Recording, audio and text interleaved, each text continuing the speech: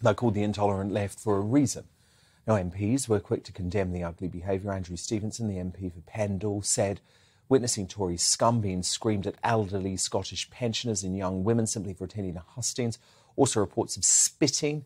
Nicola Sturgeon, will you unequivocally condemn this vile behaviour from your independent supporters?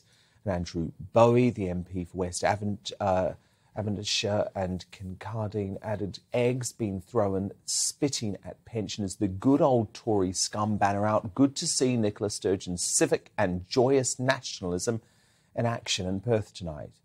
Now, it took scheming Sturgeon until 1 p.m. this afternoon to finally condemn the behaviour of her ilk, but she was also quick to add an anti-Tory barb of her own in the apology.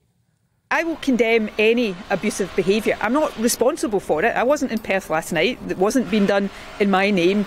As far as I'm aware, it wasn't SNP members doing that. Neither of these Tory candidates had anything to say to Scotland that was relevant to the issues that are important right now.